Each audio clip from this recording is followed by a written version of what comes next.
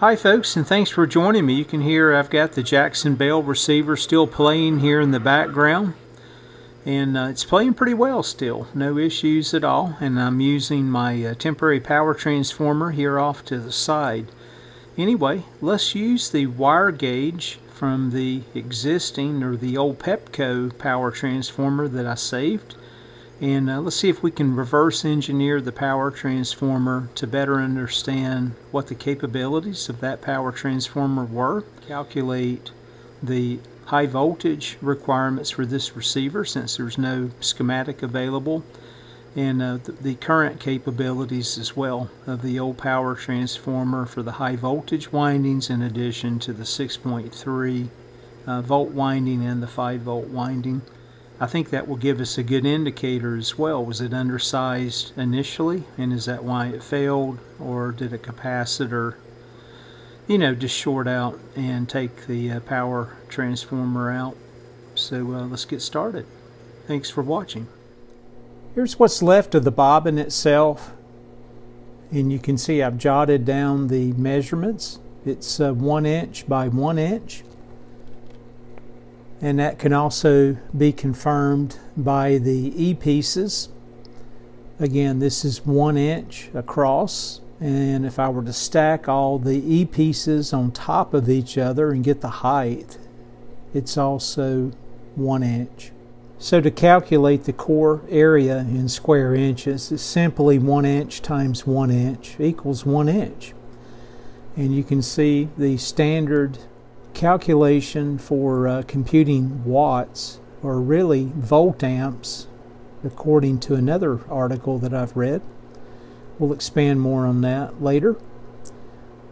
But you can take the square root of the watts and divide it by 5.58, and that will give you the area. Or we can just rearrange the formula for watts, and we can take the area again in square inches times 5.58 squared, and you can see, doing the math, we come up with about 31 watts would be the capability of this particular transformer. So somewhere around 30 watts or so.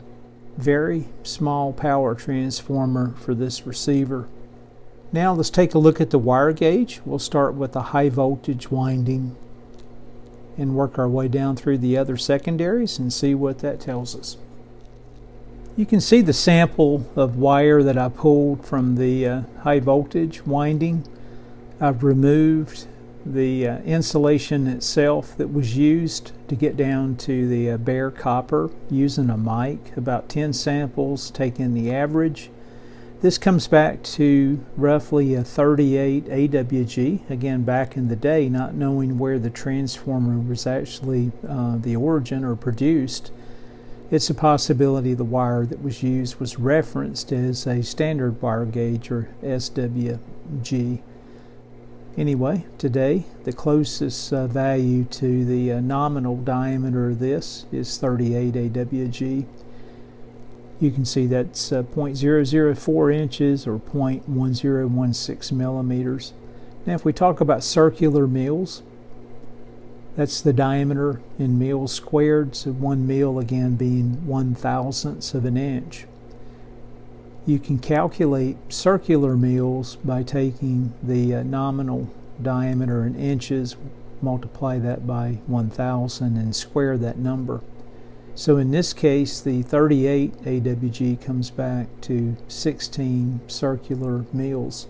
So while that's important, a lot of the transformers that are produced under 50 watts, a good safety place to be was typically designing at 1000 circular mils per amp. But many of the transformers, especially for this period of time where material and space was an issue, they actually pushed the transformers to their limit and designed them at 500 circular mils per amp.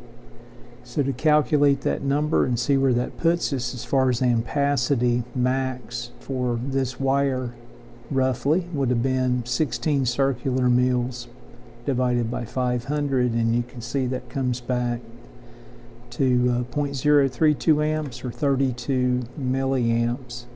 So that's really just pushing the capacity of the transformer to the max.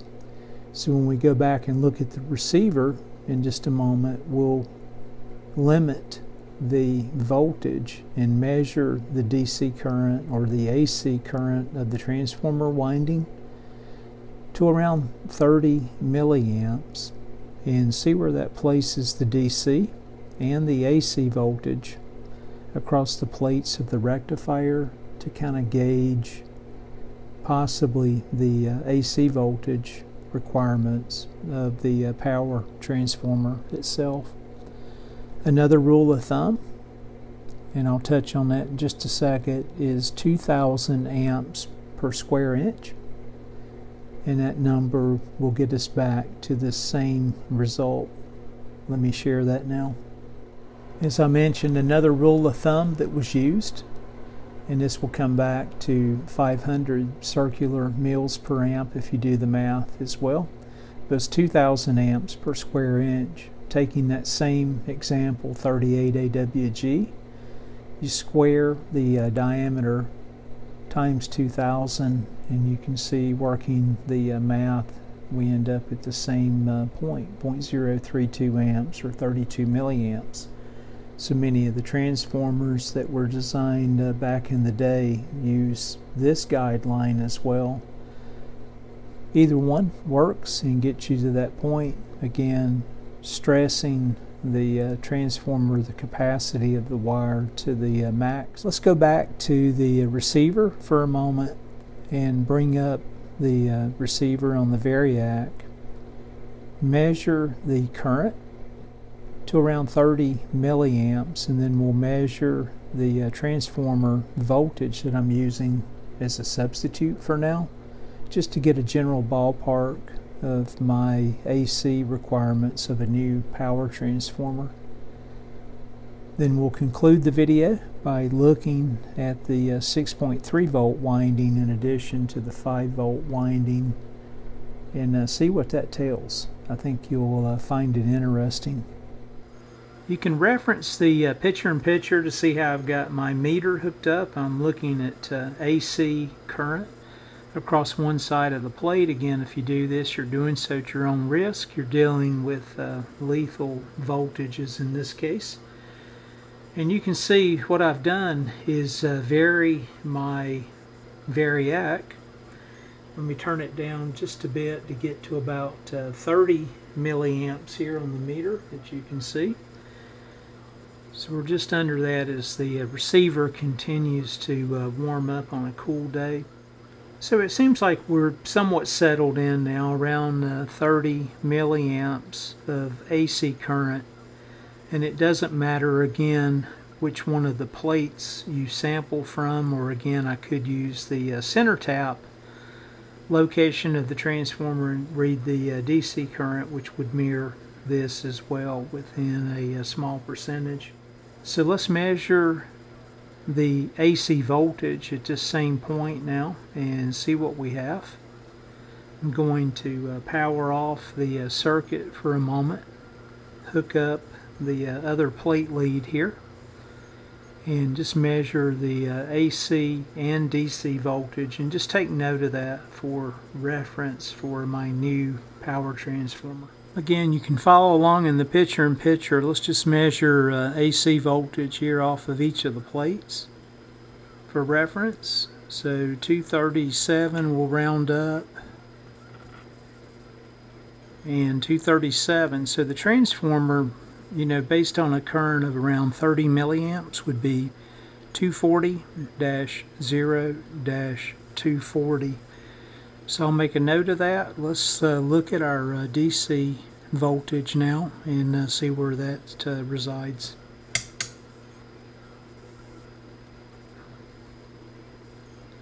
And you can see with the voltage drop from the rectifier itself, that being the efficiency of the rectifier, the field coil, and all the other DC resistance, we're about 171 volts or so DC on the B+ side.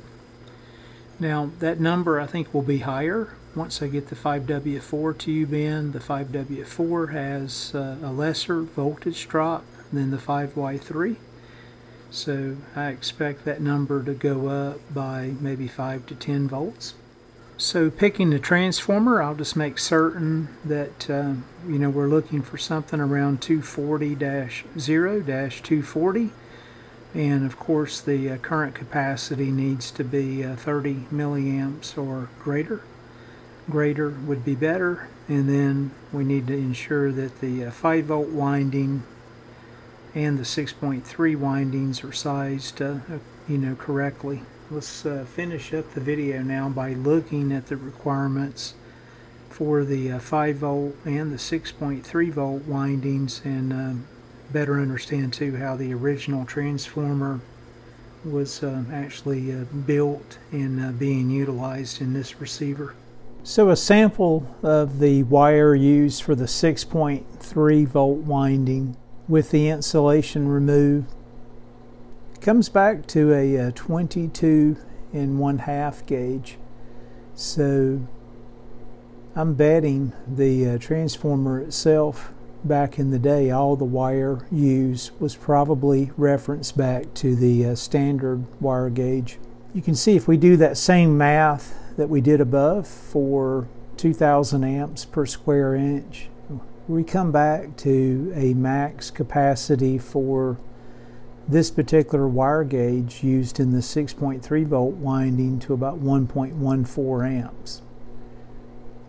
If we look at the tube complement for the receiver, add up everything including the 2 dial lamps, and you'll notice I've got a type 46 dial lamp that was used in the receiver, or at least it was found that way. Not sure if that's the way it was from the factory. If we add 2 of those in there, because there's 2 dial lamps, we're just north of 2 amps at 2.1 amps. So you can see we're really stressing the 6.3 volt winding based on the wire gauge that was used. This would generate a lot of heat, and probably one of the factors that the transformer failed would be my guess. Big difference here, 1.14, 2.1 amps. Again, if when I go back and place the dial lamps in, I'll probably go with type 40s at 0.15 amps, just to be able to reduce this number down under 2 amps. Let's look at the 5 volt winding for the rectifier tube, that being the 5W4 is what's called out. And for the 5 volt winding, you can see my sample here measured at 21 1/2 gauge. So doing that same math, looking at 2000 amps per square inch, which is the same thing as 500 circular mils per amp, we come up with 1.45 amps. One thing interesting too, you'll notice this particular receiver, someone had substituted a 5Y3 for the 5W4. The 5W4 rectifier, I think it's the only rectifier operating at 1.5 amps. So, we're still stretching the transformer right here to max capacity with the 5W4, but you can see the 5Y3 at 2 amps puts it 38% over. So with all the above information, it seems the transformer was marginal at best to even work in this receiver. In particular, the 6.3 volt winding was undersized, since this thing has the 2 dial lamps in addition to the tube heater currents, so over 2 amps of current, when the transformer max capacity was around 1.4 amps. So I can see how this thing kind of gave up, not knowing the exact high voltage itself and the current that was pulled through that, we know the wire size itself limited the capacity to about 30 to 33 milliamps. All right, let's recap where we're at here. Again, this is all estimated transformer wattage just based on what we learned. We know we've got the voltage times current equals watts, so we can calculate the 5 volt winding at 10 watts, the 6.3 volt winding based on the configuration we found the receiver in with the round dial lamps at just over 13. And again, I'm estimating the secondary voltage 240 for each side of center tap at 30 milliamps.